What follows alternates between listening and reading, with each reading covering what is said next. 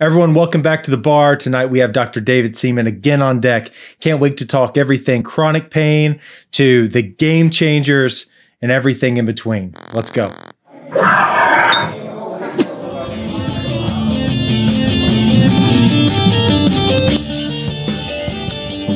Tonight we're back.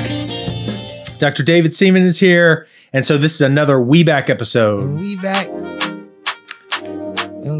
And not only is it a We Back episode, it is also a worldwide.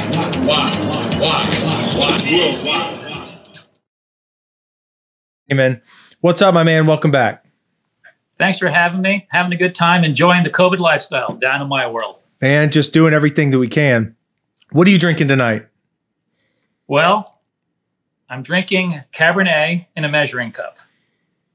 What in the hell is that? Well, first of all, it doesn't spill over. so if I'm working at the computer, so here's a story. This is a good one. So I have this glass of wine in a STEM class, I think it was, and my brother was visiting. He comes over, looks at my computer. He was drinking something too. I said, be careful on the computer.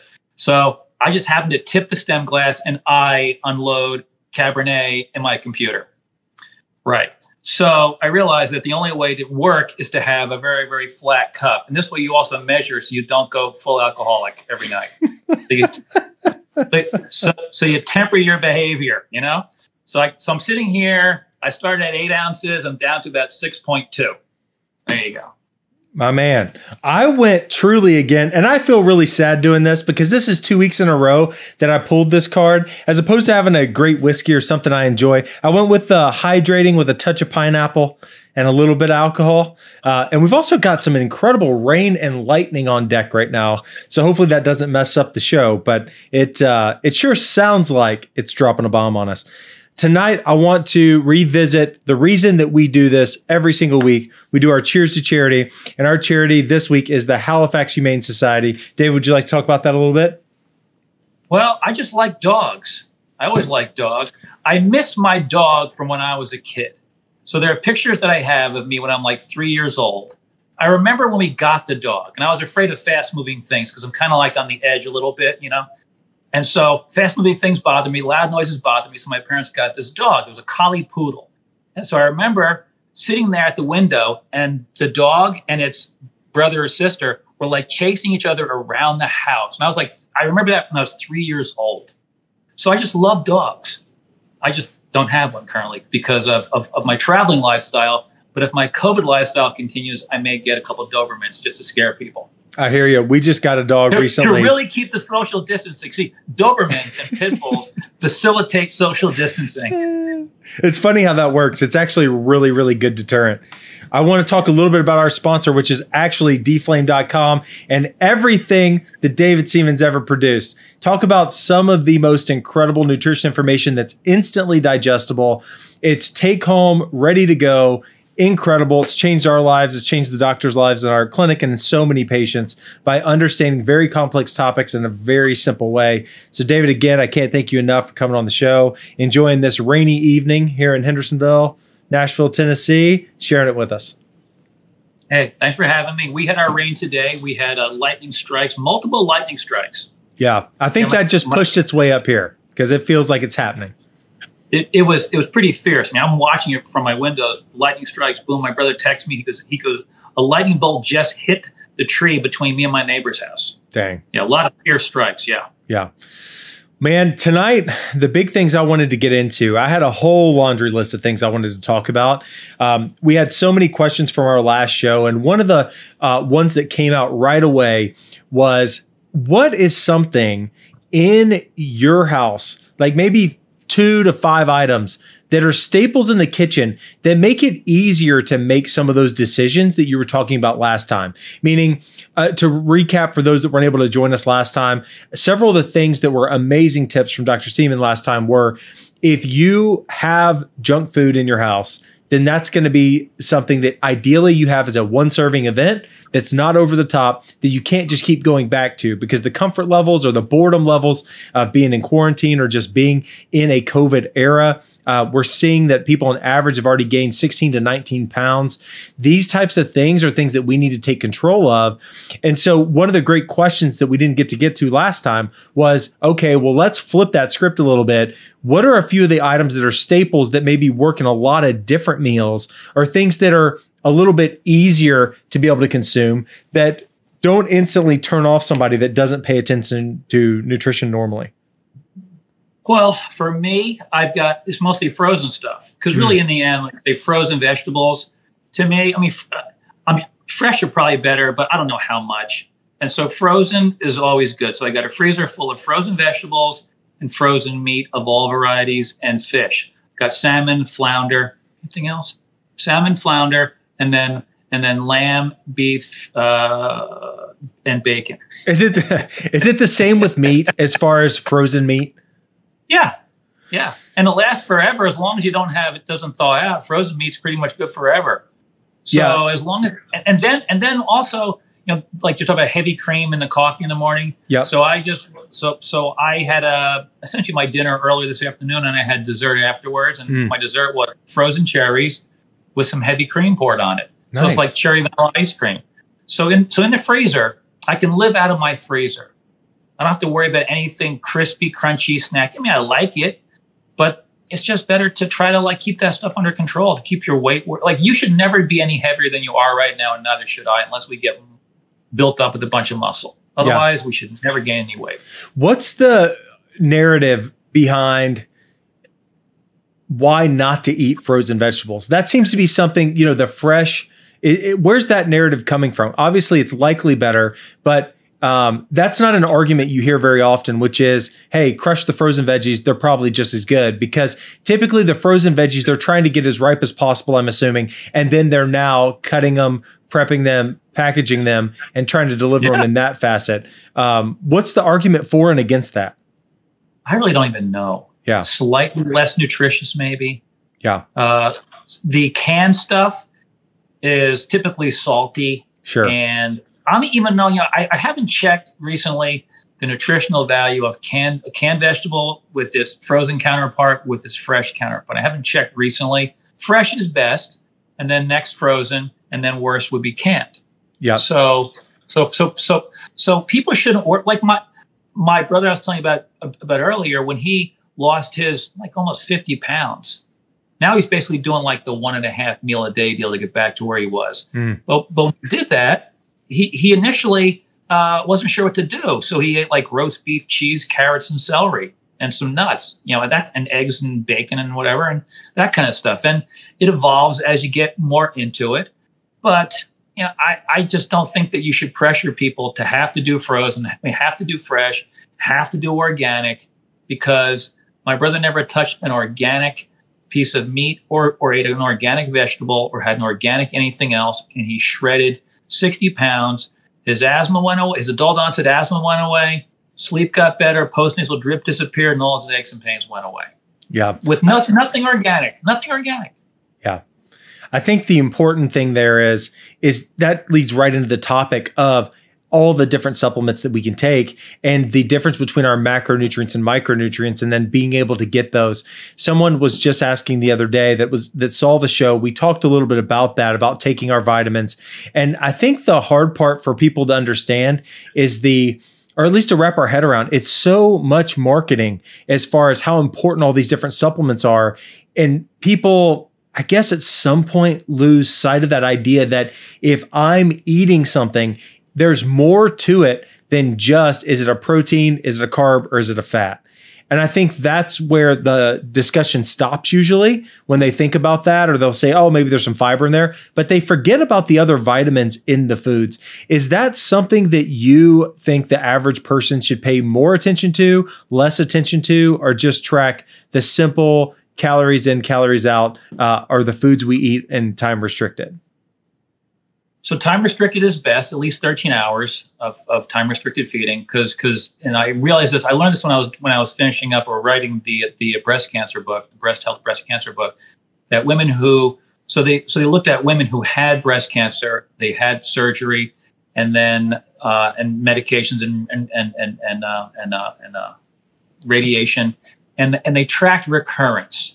And women who fasted 13 hours at least per night had less recurrence than those who were less than 13 hours. So that to me is like the starting point.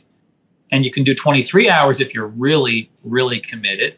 But the average person, they struggle.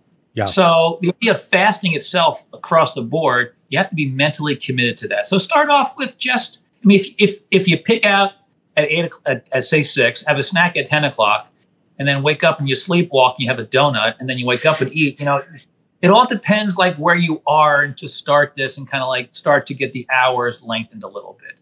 So that would be the first thing. The other thing too is not to get caught up on carbs, proteins, and fats because there is no such thing as in nature pure carbohydrate, pure protein, or pure fat.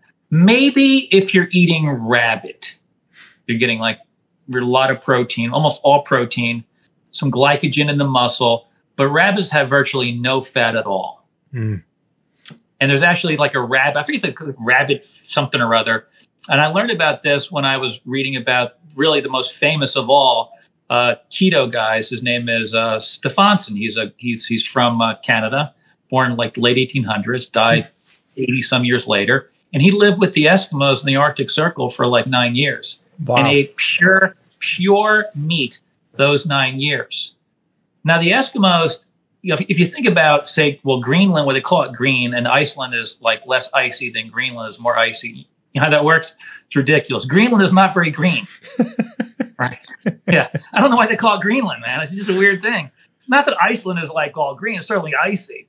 But so if you're a Greenland Eskimo and you're living towards the Arctic Circle, you have virtually no green time. You got to go south to go to get the green. And so, but if you're living on the border and all of a sudden the berries and the fruits and whatever else appears and the honey, you're going to do it because it tastes better than just walrus meat, right? So most people who were keto most of the year did it because of latitude. It's like a latitude longitudinal diet. That's actually the paleo diet is a latitude longitude diet. So if you come down at whatever latitude, but then you go across the earth, it depends where you are. So at one point, the latitude could be tropical, or at the same latitude elsewhere, it could be desert. So the people who lived in various longitude and latitudes, they ate what was there natural. So they ate food. They didn't go, what's my protein? They didn't know what protein was. So they ate food. So people should eat food and not worry about protein, fat, carbohydrate, unless what they're doing is keto. Then it's very important to have very little carbohydrate, small amount of protein, maybe 30% calories, and the rest fat. Otherwise, the average omnivore or vegan shouldn't worry about that. They should worry about food, whole food. Pretty simple. No, and I think if they do that's that great. And they eat enough of it, then they're going to get their micronutrients. And then it can supplement with like basic, simple supplements for the purpose of just supplementing the diet rather than pretending that supplements are somehow treaters of specific named diseases. Like, for example, for migraine headaches, magnesium is very, very helpful. Oh, wait, that's for migraine. Well, for widespread pain called fibromyalgia, magnesium is very helpful. Magnesium for fibromyalgia. Hey, how about just magnesium for everything? Why spend time picking a name of a disease and trying to target specific nutrients for it? It makes no sense to do it that way. That is very enlightening. One thing that I want to jump right into coming off of that is just, I have several patients on my heart today because I know coming up in the next week or two, we have one of the top pain management rehabilitation docs in all of Nashville. And so many cases that we've been able to collaborate with over the years have dealt with many that have been in these fibromyalgia states and these chronic pain, miserable states for so long, or they've been through some really intense surgeries that maybe didn't go as hoped. And then now they're trying to make the best of it. But in almost every one of these cases, the things we see is their activity goes down completely. Their weight goes up consistently. Their emotional state is down. When you can bring all these together and you see how they're coping, and then now we bring them into the office and do an evaluation or try to work with them, one of the things that we see all the time is that they just can't tolerate touch anymore. They're completely intolerant to everything that we know that if they stuck with it for 3 to 6 weeks would start to show signs of improvement. But the food piece or the at-home self-food selection piece is the hardest for them to tackle. Right. I think we could take this from every single angle, but I empathize with them so much because there's been times where we've been through really rough patches, and the number one thing that I want to do is cope with smashing 5 hamburgers. Right. I get that that's what I want to do. I want to snack and I eat my feelings. That's been my MO, forever. I get where they're coming from, and sometimes they don't even realize they're doing it. But when you are in those times of chronic pain, and it doesn't seem like you're getting much enjoyment out of anything but food at that point, obviously you need your whole medical team around you. But there's got to be, at some point, it can't completely be emotional based coping. There has to be some level of logic that can get through there, or they can hear the right message. And I just don't know of many experts to be able to help share that message as good as you could be able to do it. So I'm really interested in, when you think about that individual that's going through that, and they're having that struggle, and they're saying, look, not everybody around me has had a surgery that didn't go well. Not everybody around me is dealing with these, massive pain states, and people just don't understand what's going on. So they self-cope or self-soothe with food. What's a way to slowly start that conversation, or a message for them to hear that gets them on the right direction, that doesn't feel instantly so intense or so far out there? To steal a phrase from you earlier, for the average person, they just can't do it. Where's that entry point for that person that's in massive chronic pain?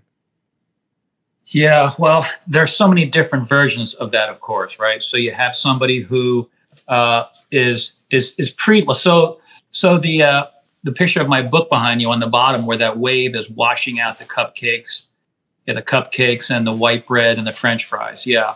So those calories are the enemy. Period. They are the enemy of humanity.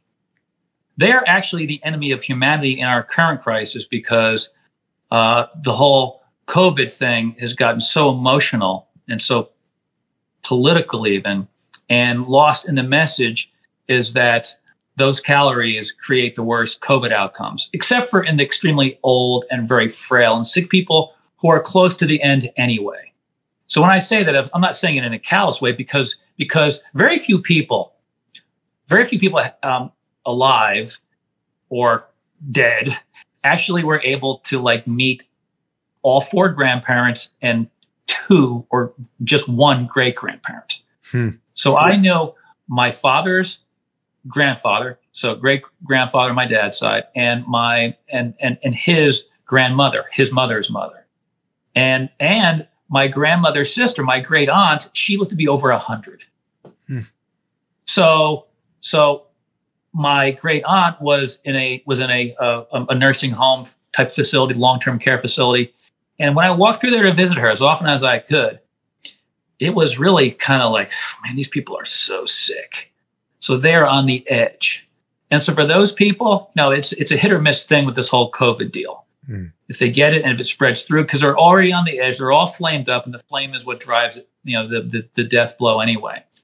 But the other population that is at great risk, the obese population. So those calories on that book over your left shoulder, those are the problem. And the bigger problem is that if people see, so let's just say if you or I mean, everyone's an emotional eater.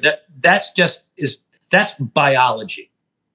Human biology, unless you're really, really exceptionally focused, everyone's an emotional eater. And so, like my brother, who was on the cover of my weight loss book, he was fit and healthy, and then he gained 150 pounds, and he had to just get in charge of his brain again. And now he is so exceptionally disciplined, it's unbelievable. So no matter, and I'll tell you something, almost nobody treats or sees people who have severe cases of true spasmodic torticollis which is also called cervical dystonia. These people, there's actually a Vanderbilt, well, that'd be Memphis. There is a Vanderbilt specialist out there for cervical dystonia, where so my brother was so miserable. And the thing about it is that you're spazzing and in pain, and when you fall asleep, you're relaxed. You wake up and it starts again.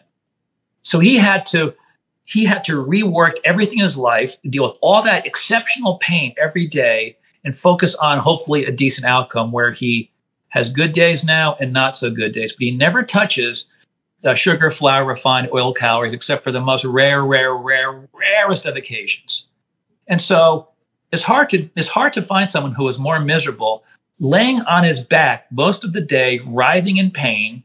When he would eat, he would just shovel food in his mouth like a maniac and stay up late and shovel food in his mouth. I mean, that right there is as bad a case as you're going to get, except for the fact that he didn't have to have surgery, although he did have Botox a couple times. So he had to work through it in his head. He had to develop mindfulness, and he had to focus on, truly focus on the hope of being pain-free or somewhat more functional in the future. And now he does is he spends time basically, he wrote a book on dystonia. He wrote a book, and a lot of dystonia people, or at least he, had the problem with the benzodiazepine thing because he was mismanaged. So he has an entire chapter about benzodiazepine and dealing with the fact that once you take benzos, you pretty much, even if you want to stop, you have to titrate off so carefully because the withdrawal from benzos can be quite catastrophic. Yeah. So he went through all of that, and now he weighs what he weighed before it all happened. Now, he knew me. Obviously, I've known him his whole life, and he's known me his whole life, and he knows what's in that book behind you because he edited the thing. He knew about it anyway. So you just have to suck it up. Speaking of suck it up, a chiro buddy of mine is also an MD. He's in the military, and he just got back he's either in Afghanistan or Kuwait. And so they fly over, and they got to adapt to a brand new time zone and be regimented. So what the military guys call it, you got to embrace the suck. Embrace the suck. Work through it. Yeah. And so now that may not be like, if you're laying there writhing in pain, like that's very difficult to do. So you got to do it step by step by step. And most people, so let's just say that you were in an accident or I was in an accident, the odds of you or I becoming obese would be less because we have more of a mindfulness about good food in advance. But if you're living on crap your whole life and you have no mindfulness towards your food, and then you get hurt and then you're depressed, so you're in chronic pain with depression, now it's very, very difficult. So you basically just have to give that up. So what my brother was a great baseball player. He could smack home runs 400 feet. He could smack a golf ball a mile. He's a great athlete. So he realized at one point that he had to give up his previous life and embrace his new life. And so if you're in chronic pain, you got to embrace the suck, examine yourself, look at where you're screwing up, write them down, take stock of where you are, and then focus on correcting those errors in your life, which all of us have to varying degrees. But when you're in chronic pain, the things that the average person can do without even worrying about it, people in chronic pain often cannot do. That'd be the best general advice for people.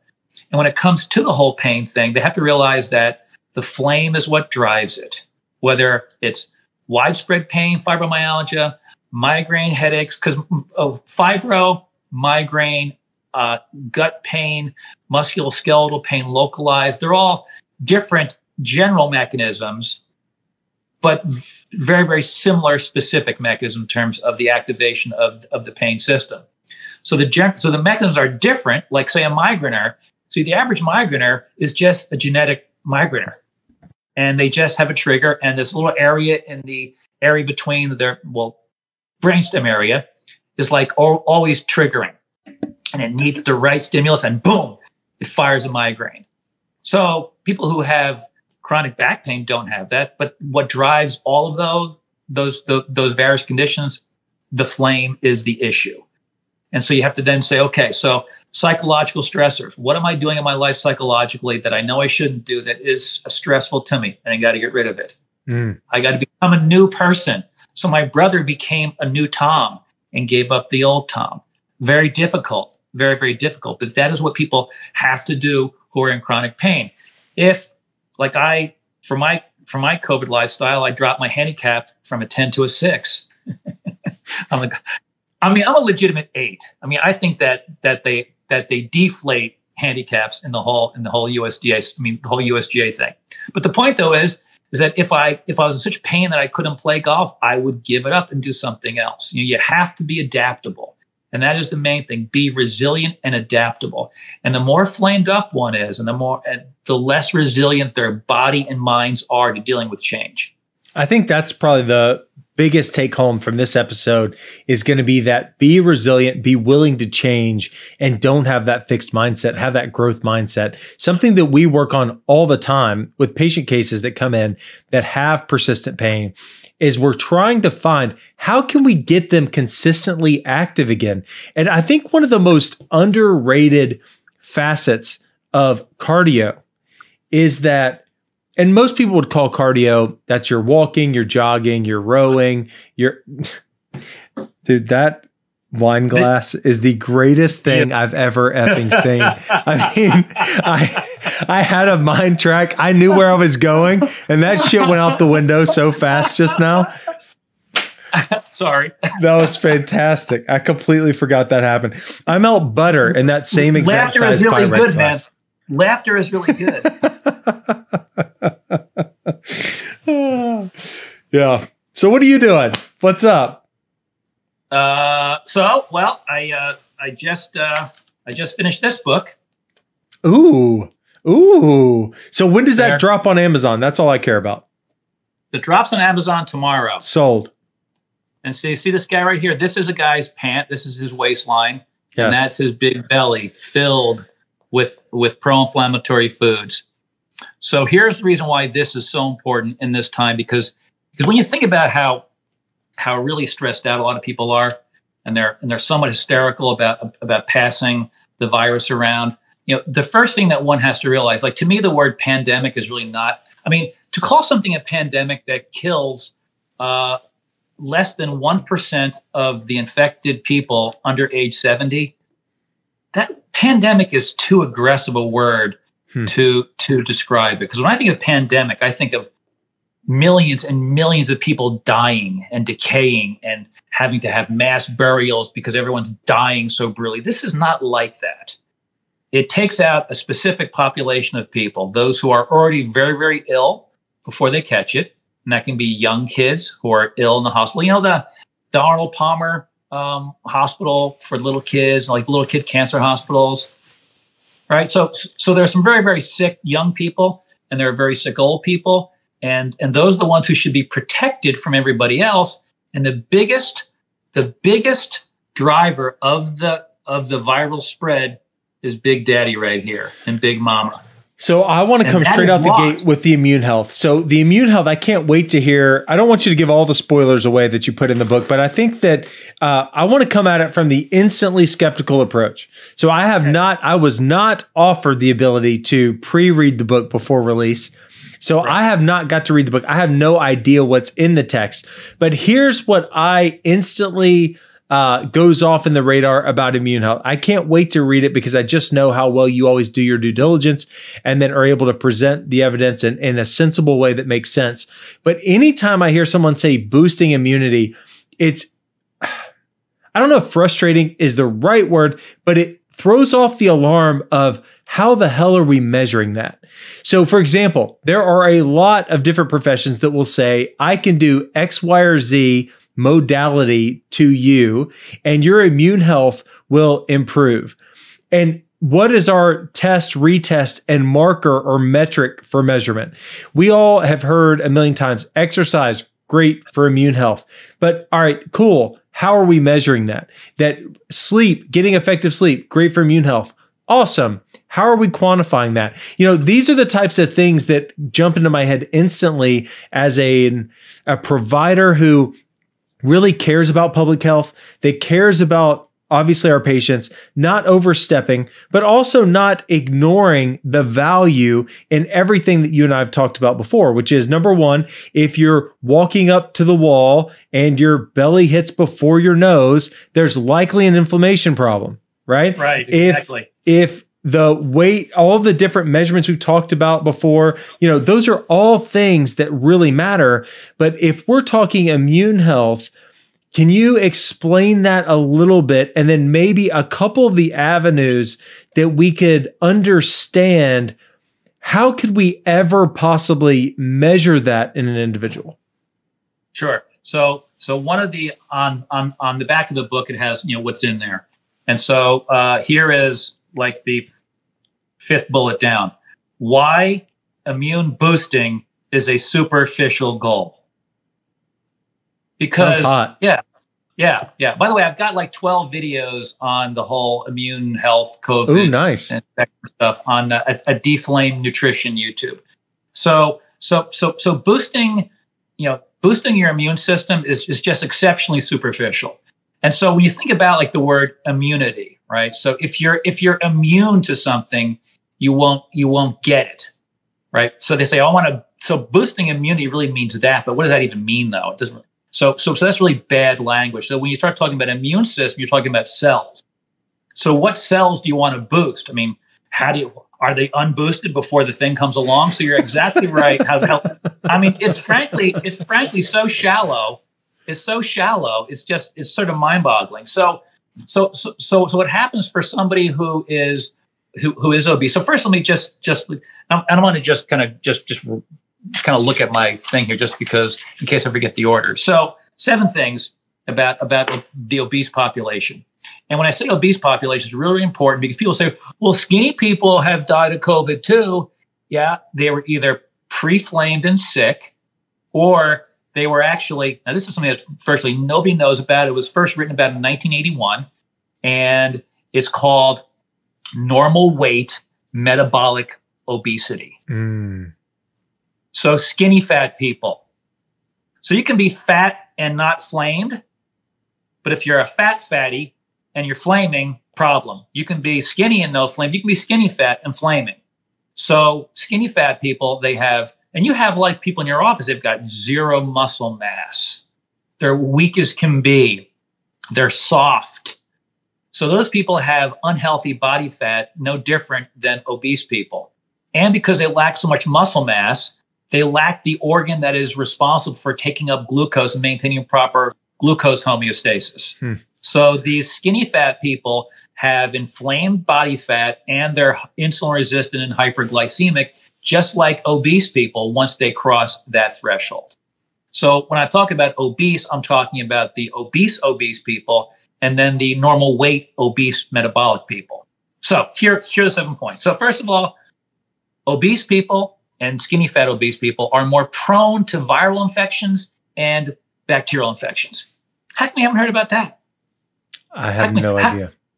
Because I remember learning about like covering your face sneezing when I was like 3. I mean, I grew up. Yeah. No one had to say to me, cover your face, right? No one had to say, hey, Uncle Joe or Daddy or so-and-so is sick. Stay away, right? Yeah. They're in the bedroom. You stay away. I learned that when I was 2, 3. I don't know. So we were given literally elementary school recommendations. Now, the new one is the whole mask thing, when people are running around mask shaming people as if just breathing is going to spread the thing, which is why their recommendation that you should wear a mask no matter where you are, even if you're outside, blah, blah, blah. A friend of mine was walking on the beach in South Florida by himself. I mean, by himself. Nobody in sight, maybe a couple sharks. That's it. Some birds, no human. Walking by the water, and a cop rolls up on the in his four-wheeler and says, you got to wear a mask. He's like, I'm by myself. The only person here is you. Oh, well, that's the rule. You got to wear a mask. So it's been taken to the point of just madness, and people are freaked out. So obese people are much more readily infected. Obese people, when they are infected, they actually, how you talk about viral mutation that takes place, the virus mutates. The obese body is a bioreactor for viral mutations. And the mutations that are created are more virulent. So lean, healthy people don't have that problem. What else do I have the order there? So obese people, they shed more virus, like almost 40% more viral shedding than lean people. How come we don't hear about that? right? It's Yeah. unbelievable. Yeah, Yeah. unbelievable. What else? They stay infected longer, obviously. They are more contagious. Here's a good one. So if you think about, if you're in an airport or wherever you are, or in a waiting room could be a doctor's office, you can have some healthy guy there sitting there relaxing, coming in for his annual checkup, and then you can have some enormous guy sitting next to him who's going to be more obviously breathing more heavily. Well, the thin guy will just be sitting there. You can't even see him breathe. The other guy. So they breathe more. So it turns out that obese people, because they breathe more regularly, they release more viruses in their breath. So they spread it more, right? And then for the vaccines, they're less responsive to vaccines because they're so pro-inflammatory. How crazy is that? Yeah. So these people, when they get infected, the obese population, forget the outliers, which are the very old sick people and the very just the unhealthy, unfortunate young people, just by no fault, just bad luck. So what was my point? Oh geez, I just lost. I just saw myself taking a drink with my cup. I know, which is nice. I will say, straight on the topic, I remember that there was I believe it was a hyperglycemia and hyperlipidemia study on. They took deer, and I've got to pull this back up because it's been a while since I read it. Yeah, it was deer, and they took them and fed them to same caloric restriction, but one got mainly sugar, and then one got a mixture of other calories that weren't inflammatory, and they were dramatically different in their profiles. That they noticed one became diabetic, even though they were in a slight caloric deficit. It was minimal or right about the same.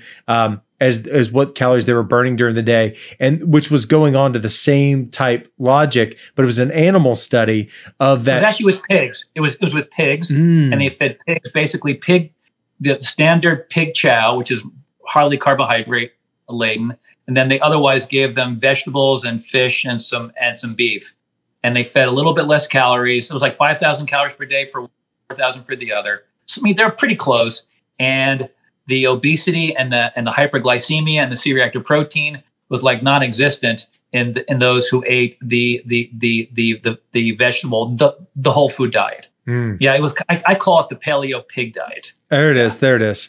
Yeah. So let me just trying to get my head back to the 7 points. Take a sip of the wine. Get the wine. Get the wine. That cup will bring it back. It'll bring it back. You want to see it? There we go. Here we go. There we go. So you have those 7 points about the obese population that is highly infectable and therefore infectious and contagious. And who in government or media is actually saying, listen, you gotta get your body fat down. Yeah, it is interesting that has not been a topic at all. And the other piece is, all right, if you had to speculate, because we obviously don't have evidence for this, but if you are in a case where your BMI is exceptionally high, or you just know you're just quite a bit overweight and you're not the same healthy weight that you used to be when you were 20, 21, how quickly do we think that you could start to see improvements in your health by going anti-inflammatory? So by eating better, how quickly could we see that superficial immunity change, or feel like you're doing something going the right direction as opposed to the wrong direction? So I'll tell you that in a second. So that was the reason why I went through those 7 points for obesity. So these people are flaming. Their immune system is pumping out too many pro-inflammatory proteins called cytokines. So the average person listening should know what a cytokine is these days, because it's been in the media properly when they're talking about COVID-19 deaths, is called the cytokine storm. So when we think about a storm, that's a big boost, right? I mean, that's a big boost in weather. Yeah. So if you want to talk about immune health, the immune system has pro-inflammatory sides and an anti-inflammatory side, and you want them to be both normal. So that if you have a challenge, the flame goes up and then the flame comes back down and you stay balanced. So the average person who is obese has excess pro-inflammatory and reduced anti-inflammatory. So they're already boosted. When you get a fever, that is an immune boosting event. The immune system is turned on. And so obese people are already boosted. They need to basically inhibit their immune system back to normal. So that's where it started. It was a whole boosting thing that we got. Yeah. So the whole boosting immunity is just so shallow, superficial, and biologically inaccurate. And so what was the guy? Hang on that for a second. So you hear people getting really hype about their tart cherry juice. And what are a couple of these other supplements you hear everybody talk about? Can you just talk that topic for a second? Because I hear it around town as if they're immune, they're walking around in a force field. And I just don't know exactly where that comes from. Because again, if I had to pick one topic I'm the least educated in, even though I do my best to consume your content, I consume as much of the research as I can on it. Nutrition is just not my strong suit. There's some switch mentally to where when I get to the biochemistry, I instantly start to think about a million other things I'd rather be doing. So I just can't do that. But when we get to muscle health, nerve health, chronic pain, all of these other topics and management, I could go all day and never take a break. But as soon as we start talking about the food piece, I just can't do it. So can you explain a little bit, what's the narrative behind I'm crushing tart cherry juice every night, or I take turmeric all the time, and now I literally can't be busted? Yeah, well, first of all, they can. And if you're listening, don't freak out, because I don't want to burst someone's bubble, because there's no way that turmeric, here, they're going to die someday. So clearly it's not that powerful, right? What an angle. What an angle. Okay. But that's what it is, though. Is that because you're defining age and the aging process as an inflammatory event? No, it's just that when people get like trapped into something, if it works for them, then they just obsess over it because it works for them. And so if you're a tart cherry person, the reason why tart cherry has benefit is because it's filled with, it's rich in what used to be called bioflavonoids, now called polyphenols. And polyphenols are really anti-inflammatory. So someone can be a tart cherry devotee, and the next person could be a turmeric devotee. They both deliver anti-inflammatory benefits because of their polyphenol bioflavonoid. So that makes no sense to a simpleton like myself. If I go over here to Five Guys, I kill double burger with cheese, whole thing of fries, and then a cherry milkshake, because they're incredible from Five Guys. If you haven't been there and had the cherry milkshake, get your ass there immediately. It's incredible. All right, so you go drop that. You're dropping 3,200 calories, pretty quick, pretty easy to do, and it's a really great time, especially if you get to catch up and all the other things. All right, so I hit that, and then now I'm going to say, you know what? I'm going to hit my 4 ounces or whatever it is of tart cherry juice. Will that counteract that? Probably not. I would not count on that. My issue is, what's the weight? Like, if that's helping, if anti-inflammatory is a thing, and then I'm smashing a bunch of inflammatory things, is there some random or magic ratio that makes it okay? Where, I can eat this much crap, and then I just hit my tart cherry juice, and then, have a little turmeric, and then I'm good. Okay, I'll give you an example of how this would work. So in the Game Changers, what do you want to call it? Scamumentary. It's not accurate. The exercise guy, and it's really interesting. So the guy, James, whatever his name was basically this is the Netflix documentary. You're talking about the Netflix that got massive hype about 3 months ago. Yeah. The Game Changers thing. So it was all about how terrible animal fat is and meat protein and animal protein is. And so when you look at the father, and of course you can start talking about this guy's father who's like 75 or so, 70 I think he was. My father who's 85 looks just as good as that guy who's 70. Probably better actually, because my father has been pounding vegetables for like ever. He's a maniac. My father wants to live longer than his aunt, who lived to be 100. So what's the premise of Game Changers for those that haven't seen that are hitting in the share button and the like button right now? What was the premise behind Game Changers in 2 sentences? That being a vegan is the only way to live a healthy life. Yeah. Animal fat, animal protein, it causes heart disease, cancer, and every disease known to man. And the evidence for this is, James, I forget what his name is. So they start, you have to start someplace. And the average person starts in Five Guys, right? That's where the average person starts. And so, So when you're in Five Guys, what kind of green vegetables do you get there? Man, they put lettuce on my burger every time, and I'm very upset. They shred it. It's there. It just falls off. Gets in my ketchup. That's my only beef is when I take the burger, dip it in the ketchup, it leaves the lettuce remnants behind. Otherwise, I'd be fine. Yeah.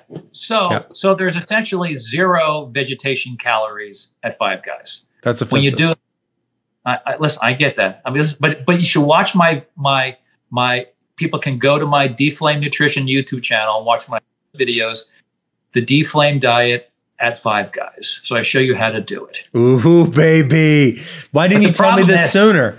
I'm in. The problem is there's no shake, there are no fries, and there's no bun. So to hell with David Seaman. That's it. That's all there is to it. You took away all my loves from the place that I adore. Except if you go to Five Guys and just get the double bacon cheeseburger with no bun, extra vegetation, you eat it. Once it's in your mouth, you really can't tell that there's no bun there because all the meat and everything else kind of blends in there. So anyway, the Game Changers mentality about eating a non-vegan diet is Five Guys, like you just described. And so they go, it's like a pendulum swinging from complete sugar, flour, fat to over here, only vegetables. I mean, you just missed everything in between. And that is what these radicals do not understand. So the Game Changers suggest, well, they actually said in this, let me just get this here. Okay. Whoops. So the Game Changers cited this article. And I, of course, watched it slow and I had to like pause it and get the reference. It was called the Hamburger Study. And so James, whatever his name is, said the Hamburger Study, when they ate the hamburger, there was 70% more inflammation than before they ate the hamburger. And so I get the paper, and it was a hamburger avocado study, which he conveniently left out because when you're ideologically possessed and excessively biased by anything, you lose information. So people might say, if someone was going to be critical, well, how are you biased? You can be a vegan, you can be an omnivore or a carnivore and be deflamed. You just have to do it right. And you do it by monitoring your calories and keeping pro-inflammatory calories out. So if you want to be a carnivore, you don't eat a bunch of French fries with your walrus meat. Stick to the walrus meat at a calorically appropriate amount, right? Now, give me an example of like a pure, and they also call it plant-based, right? Yeah. That plant-based, like that's a very nice word. I thought I ate a plant-based diet until I found out from these guys, because to me, a plant-based is got a lot of vegetation on the base of your bowl, and on top you got some fish. To me, that's plant-based. See, plant-based actually means plant only. So first of all, they're liars. They're disingenuous. They should just say we are vegans and we don't think anyone should eat meat or any animal product. I have much more respect for them then. So here's what the narrator, and he's a mixed martial arts bodybuilder guy living on French fries and crap. So of course he hurts. If he just became a healthy omnivore, his aches and pains would have gone away too, like my brother. But he doesn't know anything. And so he's biased. So they talk about the hamburger study. So I'm like, wow, I'm game. I'll go get it. And this goes back to the tart cherries and the turmeric stuff. So it was a hamburger and an avocado study. And I brought some, what do they call them when you're into kindergarten and you bring show and tell? You bring props. So from my front yard, side yard, I got avocados in my back, side, and front. This is a side yard avocado. Now, this is kind of shiny. Yeah, it's shiny. These are very thin skinned. You got to take a knife and peel it like you're peeling a potato. Well, check this bad boy out. Look at this. Can you see this right now? That's a shot glass. Well, I know, but the lighting's bad. This is a 2-dox shot glass that you can't really see in the lighting. Yeah, it's pretty amazing. To get a 2-dox shot glass, how you get that is you donate to one of the charities on the 2-dox show. Come to Action Spine and Joint Center. Bring your receipt. Doesn't matter the monetary value, and we will hook you up with a limited edition 2-dox shot glass, and they're actually going really fast. I was thinking, we might give 1 or 2 away, but they're actually moving pretty good. So I will say that if you take this as a big initiative, that right now what's way more important than anything else, donate to one of the charities, come get an amazing limited 2-dox shot glass. All right, you're back. Wonderful. Okay, so this avocado is kind of like a small Hass. The Hass avocados, they got the hard kind of outside. You can kind of cut them in half and scoop them out. This one you can't because it's so thin. But look how big they get. And this is even, I have them bigger. Nice. So I actually have avocado props for the hamburger avocado story from Game Changers. So I go and I get the paper, and it turns out that it's a hamburger and avocado story. So what they did So what does that mean? Yeah, go for it. Okay, so what they did is they gave. So first, we have to realize that your gut is essentially functioning like a bioreactor. So whenever you add vegetation to any meal in your gut, the vegetation tends to deflame anything that might be pro-inflammatory. So in the Game Changers movie, they force feed the idea that there's a 70% in inflammation when you eat meat. So I get the paper, and of course, I'm an inflammation guy, so I understand the language. And so the authors looked at tumor necrosis factor, and I think interleukin-8. They're just pro-inflammatory cytokines. Okay, so pro-inflammatory. And they looked at something else called interleukin-6. So interleukin-6, its range is 0 to 12. That's normal. So this is the normal range of interleukin-6. So it started off here. They ate the meat and it went to here. It's still normal. You don't say, so they said it was 70% increase from the start, but it was within the normal range. It went from like a 3 to a 5. That's shady. Beyond shady. It's lying. Yeah. And it's fear mongering and lying. So then what they did is they added the avocado to the burger. And as opposed to rising from 3 nanograms per whatever it was, it rose to, it stayed at like 3.32. So the avocado deflamed that small little uptick of the one cytokine that was still in the normal range. So it was totally irrelevant. So the premise of the movie is frankly BS. The primary paper that proved inflammation didn't even show any increase in inflammation. So if you take a very high calorie like meal, like say, let's just do 1,000 calories of a bunch of what's on the cover of my book. Yeah. And then you take, and I don't know what the amount will be because it's variable from person to person, and you have them take, 2 or 3 grams of turmeric, or do a couple of shots of tart cherry, or even this, by the way, even red wine functions to deflame the polyphenols. The colorful. So polyphenols are colorful substances in food, carotenoids and polyphenols. The polyphenols deflame the gut and the food as you're digesting it. So there is something to it. It's just not as profound and amazing as the hopeful people think it is. Now, here's the thing. If someone says to me, so if I was, in an office and practicing and working, when I do my tart cherry, I feel great. I wouldn't say, well, it's all placebo. I'll say, great. Yeah, it's fantastic. So now we're going to do waist to hip ratio now. So you see your waist to hip ratio is if you're female, is 0.9. You should be below 0.8. So in addition to your tart cherry, you want to get your waist down so your waist to hip ratio is proper. And if it was a guy, same thing. So I would just say that's great, and then get their physical. So for you, muscle, fat, muscle, joint, bone, all the stuff that you like. Tape measure, waist circumference. So waist circumference and then hip ratio. So you take waist, hip ratio, and that's all you got to do. If people have normal waist hip ratio, as long as they have some muscle mass, their body will basically be deflamed. You can avoid all the chemistry. It's beautiful. So blood pressure, waist circumference, Those two are part of the metabolic syndrome markers. If they're elevated, they're in chemistry will be inflamed.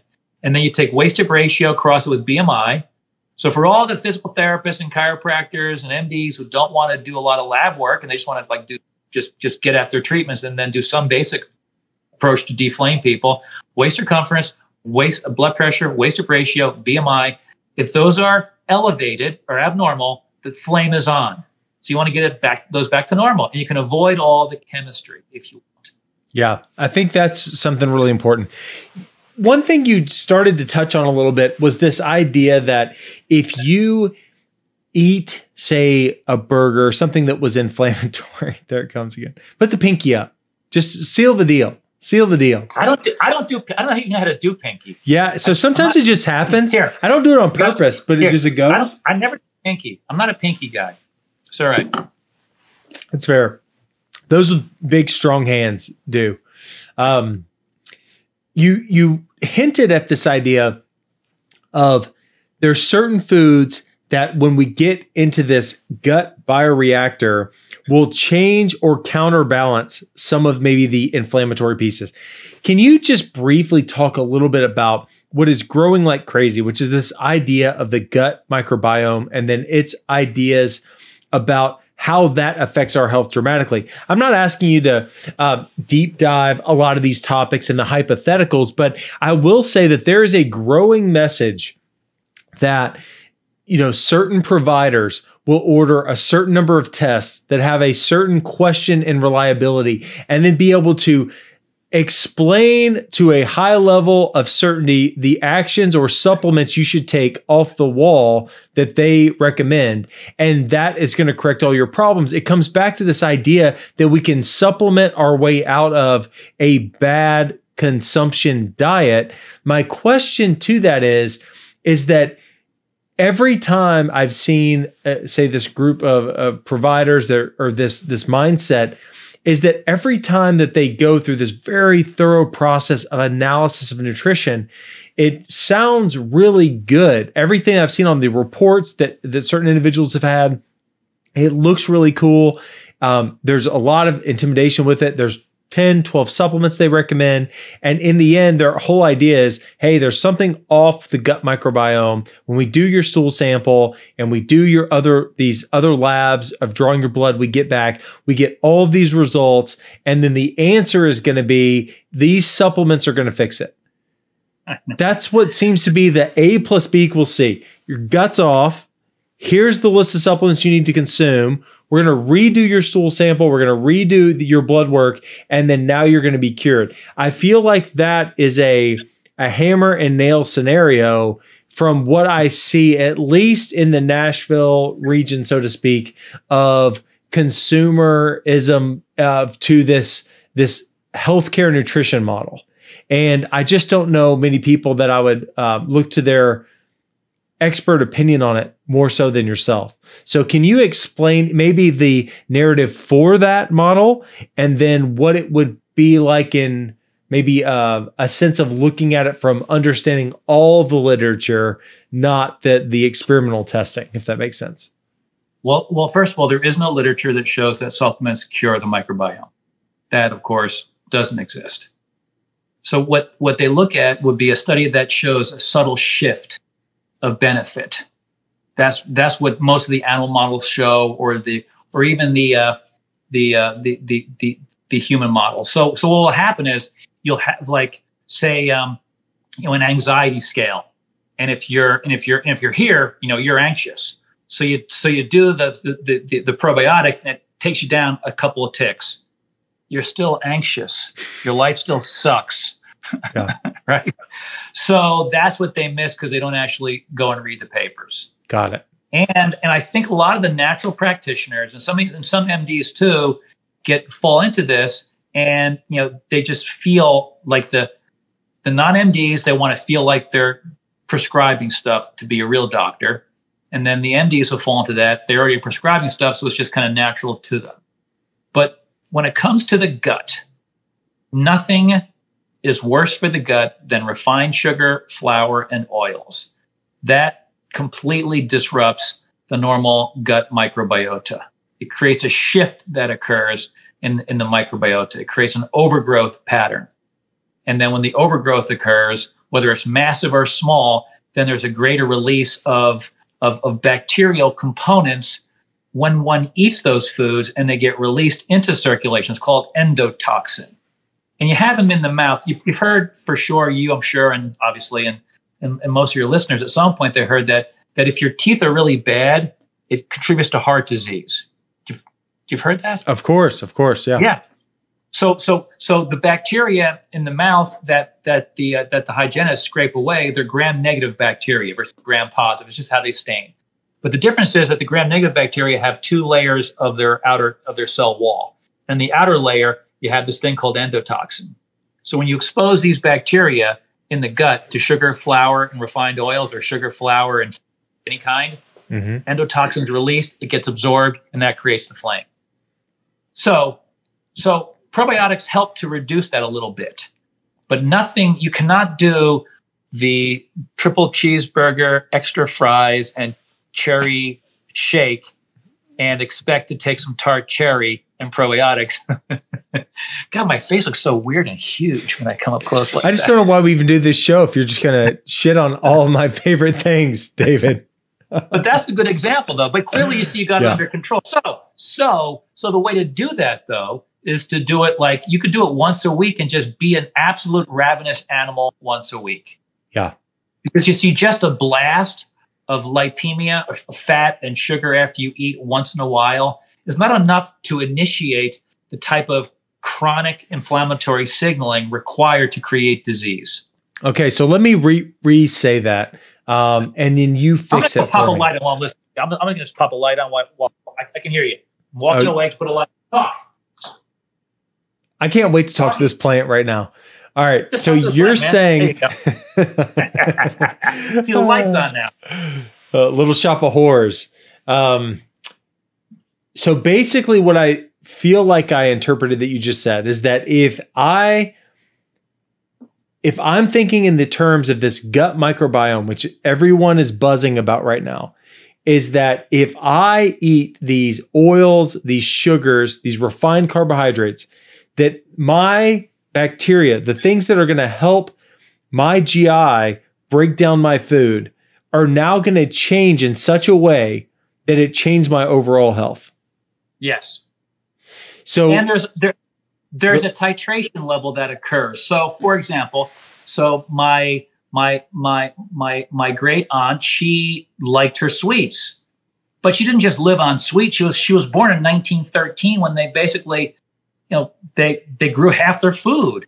So she always ate healthy food, but she dipped into the what I call the dietary crack, the sugar, flour, refined oil. So there's a level, and the way you find out if you really want to know if where your level is that you got to get a glucometer and keep your glucose in the normal range, and then you know what your Five Guys threshold is, and that's how you want to do it. What's my donut threshold? Get that glucometer out, and then you'll know. That's awesome, man. So you see, you have a marker. So you have a marker, brother. I think it's perfect. I loved the show. Every topic we covered, I think, was very vital, something important to get through. I can't thank you enough for coming on. I have about 9 more topics that I've got to pin you down for, because the people need to understand the real life common sense approach to these things. And I really hope they check out the new book, especially on immunity, because it's such a topic that is so overblown or misunderstood or misstated that I think it could be something that could really go a long way for a lot of people. And I would love everyone's questions, everyone's shares, and then we will be able to tackle those next time. David, thank you so much for joining the show. You're the man. Can't wait to do it again. Cheers, Thanks brother. for having me. Take care, brother. There you go.